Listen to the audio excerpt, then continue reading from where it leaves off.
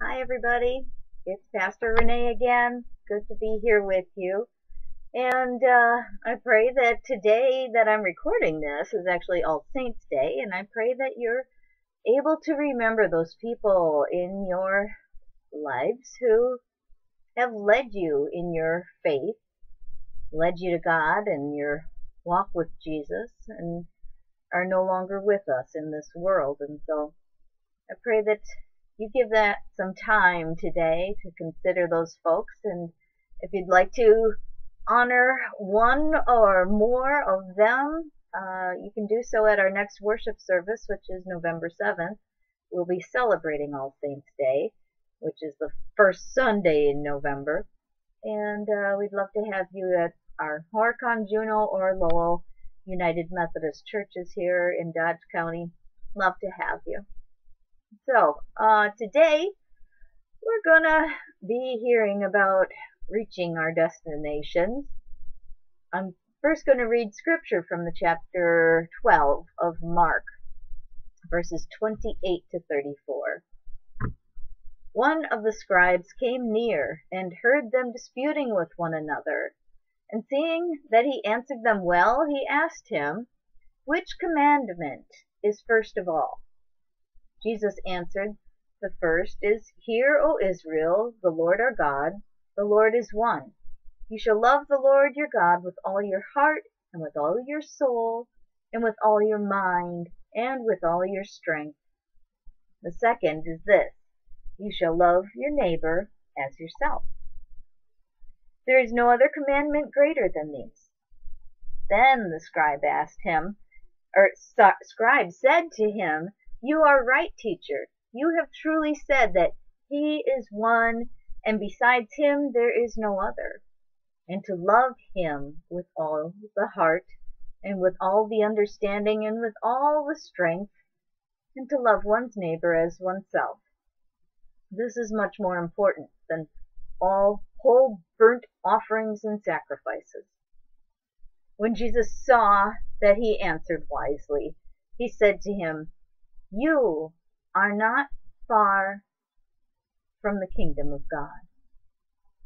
And after that, no one dared to ask him any questions. This is the word of God for the people of God. Thanks be to God.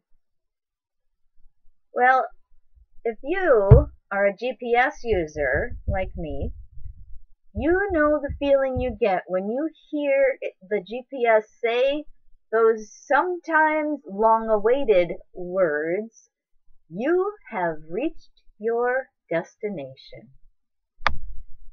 For me, that feeling is relief. That long or stressful trip is over with now. And, maybe now I can go and enjoy the destination. Now, of course, I don't use the GPS every day. I usually know where I'm going. But on those occasions where I am heading out to parts unknown, I need a little guidance in getting there. And I remember one time I was on a long trip out of state, and I decided, or maybe more or less my stomach decided, to stop for lunch. And a roadside told me that Culver's was 3 miles off the highway down a side road.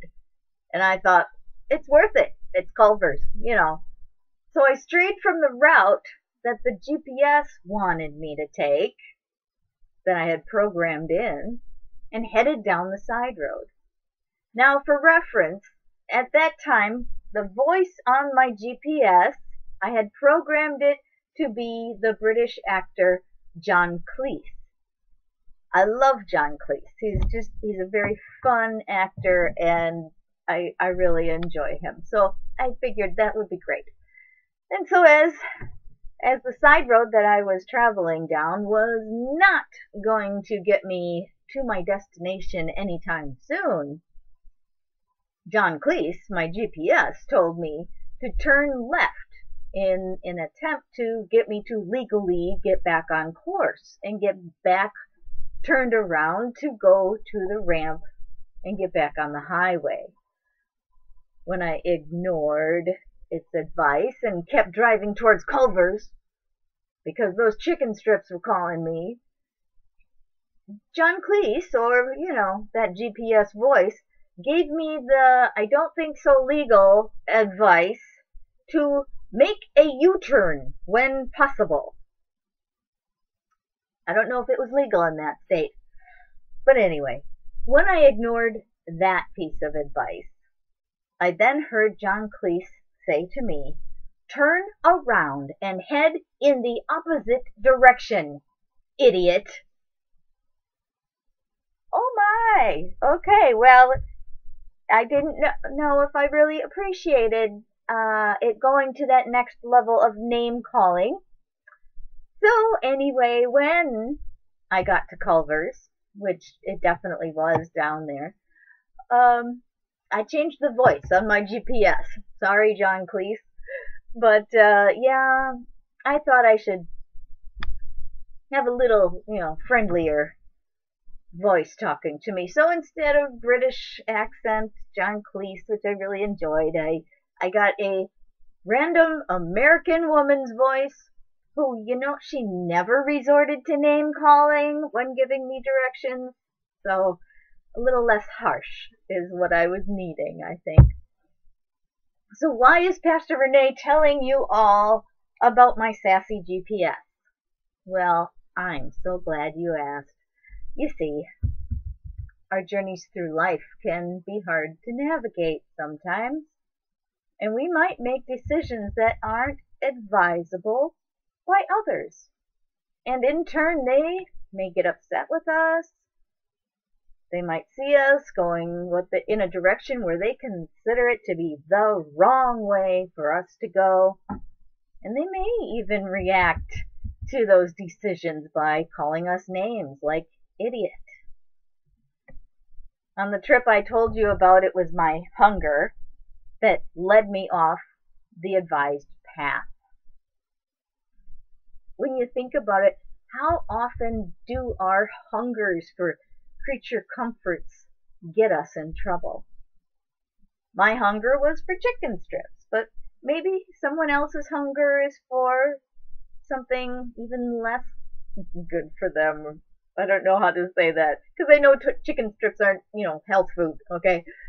So something dangerous, drugs and alcohol, and maybe a sinful relationship, or the vain pursuit of power and money. I mean, these are things that can lead us off the right path. And hopefully those side trips that I just mentioned are temporary, and people are able to get back on the right path. But, not everybody can. Some people never get back on the right path. In our reading today, the scribe had a pertinent question for Jesus regarding which commandment is first of all.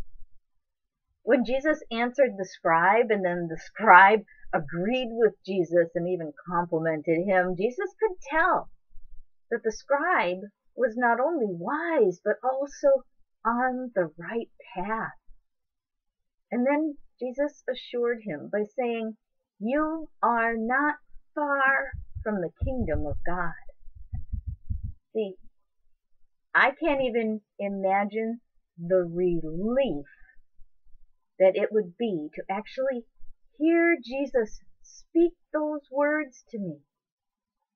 Hearing that, "You are not far from the kingdom of God," would be way more relief than hearing my GPS tell me I have reached my destination.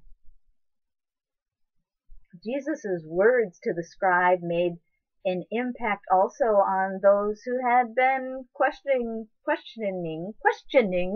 Jesus about paying taxes just prior to that.